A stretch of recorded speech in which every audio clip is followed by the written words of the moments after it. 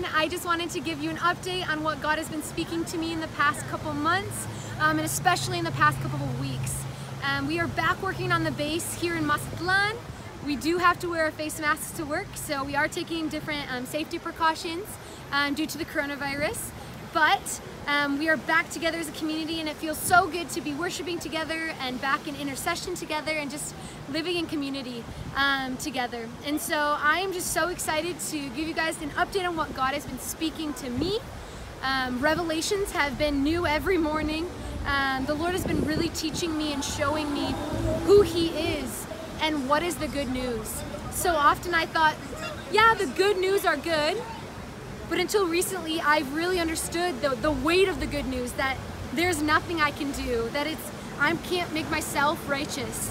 And I just had a bunch of misconceptions of who Jesus was and who the Lord was. I thought of the Lord as a condemning God. I thought of that Jesus came onto the earth to die for our sins, that we can go to heaven. And I believed that those that died before Jesus' time didn't go to heaven. I had this misconception instead of realizing that God loved us so much that He sent His one and only Son to die for us so that it could be the ultimate sacrifice for our sins. That we don't have to go every week and sacrifice animals and do all these religious rituals to be able to be forgiven. But the Lord says, no, you are forgiven for what you've done, maybe what you're struggling with now and what you will do in the future. You're forgiven.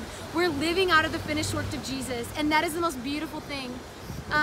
In June, I did a biblical worldview seminar, and during that time, the Lord spoke to me so much about the importance of being involved in every sphere of society, whether it be religion, whether it be government, whether it be education or business or arts, sports, music, all of those areas. It's so important that us as Christians, us as a church, the body, are a part of each sphere. For if we as a church, we come together and we come close and we're not a part of those spheres, we as a church are not speaking the truth into the world, but society gets to speak truth into the world. And God's heart is that we all can come to know His truth, that He is love, and He calls us to love. And I think something so beautiful about reading recently about Matthew 28, when we read about the Great Commission, we read about, therefore go and make disciples of all nations. It's really easy to get in our minds that we need to go and we need to do and we need to achieve in order to be loved or accepted by Christ. But the Lord says you are not seen as if you are a sinner. You are redeemed. You are a new creation. And through that, we get to be Jesus. God gets to see us through the eyes of Jesus and say, you are refined, you are purified, you are new. And He gets to transform our minds. And so through that, I've just been constantly having new revelations of how every sphere is so important.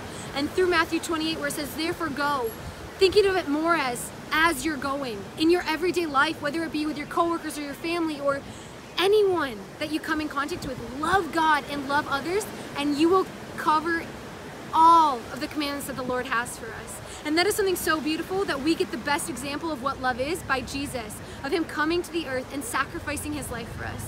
And so that's just a little glimpse into what God has been speaking into my life in the past couple weeks and months, and I am so excited to dive deeper into that. And so if any of you guys have any questions, comments, you'd like some prayer, please reach out to me. I would love to contact you, to FaceTime you, and just really to even share just different revelations the Lord's been giving me. So thank you for your support. Thank you that you are with me in this journey, and thank you that you're always encouraging and sending me messages. I feel so loved and excited for what God has for me and what He's calling me into in the future. And so just keep watching my updates, as I have a lot of exciting news to share coming up soon. And so thank you guys so much, and have a great day.